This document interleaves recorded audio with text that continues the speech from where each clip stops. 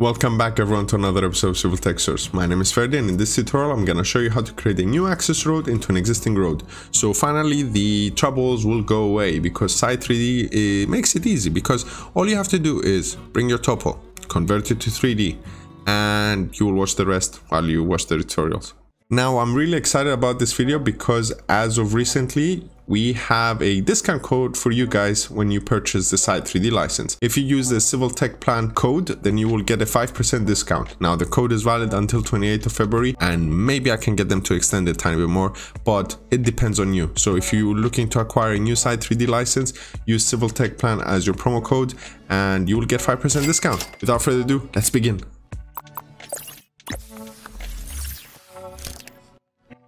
So the first thing we need to do is to create our existing ground model so we can be able to extrapolate the existing levels of the road. To do that, we're going to import our topographical survey. So we're going to go open. We are going to go to our extra folder, select our topographical survey. Don't worry, I'll leave a link in the description. It will load and you can see we have our topographical survey. And to understand if we have already 3D information in it, you just click on display 3D view, our little globe, and you can see that we don't have any 3D information. Now to convert this into 3D, Site3D has a nice functionality, convert model from 2D to 3D with text levels. So we're gonna go for that. And you can see the maximum minimum. We're just gonna hit convert now. Now we've got some few spikes and I already know why they're caused, and we can disable them by going right click, layers. We're gonna minimize the model design topographical survey. We're going to minimize the model topographical survey and we're going to focus on the model 3 topographical survey. Now these are tree information, so I'm going to go to the tree information layer and then just remove it from the surface, and there we go. We've got our 3D model, and as you can see this is our road and it drew the polylines. Now let's do some vertical exaggeration just so you can see. So this is our road. What we're going to do next is import our site layout, so basically we can see what new junction we want to create. So we're going to go file, import, AutoCAD, DXFTWG. We're gonna go new access road and hit open.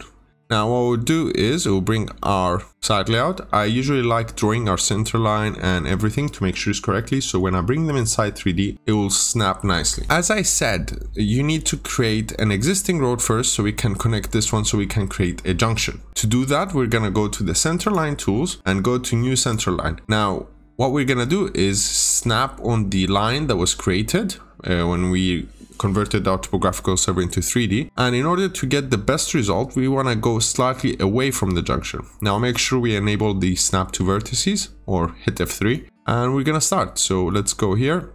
So you can see let's wait. There we go, we snapped. Then that's the next snapping point. We're gonna snap here, here, and here, or maybe actually I want it here actually, and right click finish. Now you can see I did a little mistake there. We're just gonna use our delete point command, select that point, and that's it, we fixed it. Since we drew from top to bottom, that means we're driving from top to bottom, and if we're driving from top to bottom, our left hand side is on the right hand side of the screen. You need to know this because this is how we're gonna create the existing road, because we're gonna just create the curb. We don't need to recreate the whole road, we just need the curb line and tiny bit of the road. Now we're gonna go to channel, curbs and footways. We're gonna highlight our road, it would get highlighted, and then we're just gonna left click. And you can see, because as I said, we need the left side of the road, we're gonna disable the right is duplicate and disable create right channel. Now in the width, we're gonna type 0.1. If we keep it 0, it does a weird thing that needs to create a junction. So 0.1 works, and we do not need the footway, so we're just gonna keep the curb. Now if we hit OK, you can see that it created this 0.1 road and the curb. That's the gray, the curb. Now let's look at it in 3D and let's maximize. So you can see we've got our curb line. We want to make sure that it is right on the existing ground model, but it would have drawn it as best as it can. To see the long section, we're going to go to our long section tool and select our road, left click, and let's maximize.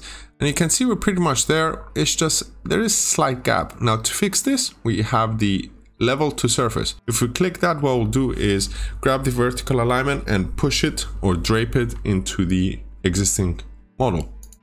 So we're gonna select the current survey, hit OK. You can see now it's bang on with it.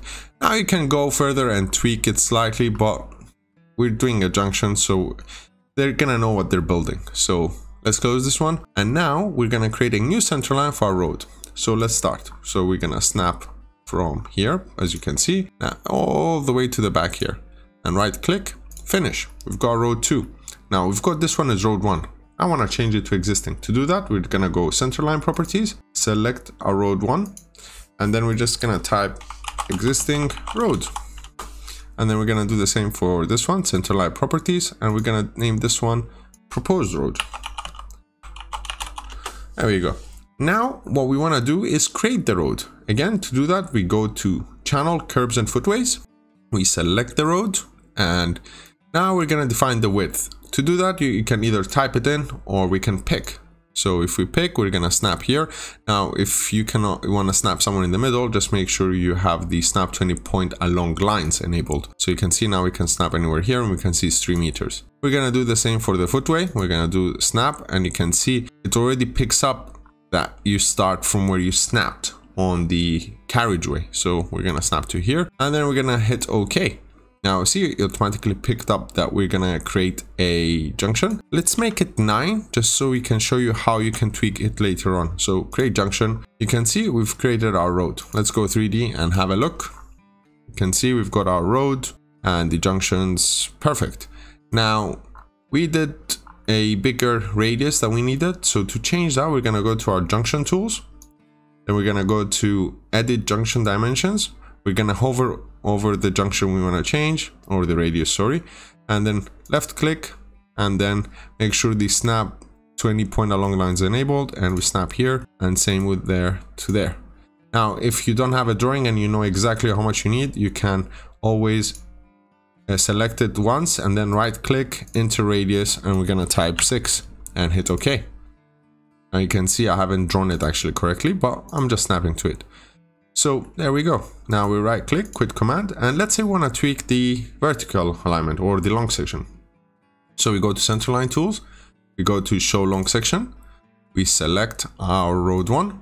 Let's maximize the screen. Actually, before we maximize it, pay attention to this. So the left hand side is our junction, and the right hand side is where we enter the site. So bear that in mind. So now, because the junction is here, as you can see, this is our road, we cannot move this point unless we move the existing road. So let's say we want to create a point here, so we can go, let's say 1 in 40, because that was the highway guidance of the council, and then go back 1 in 25. To do that, we're going to go add point. We're going to hover where we want to add the point. We're going to add it, and let's say we want to add it somewhere here. And let's right click, quick command. Now we can see the gradient here is 1 in 88 and then 1 in 11.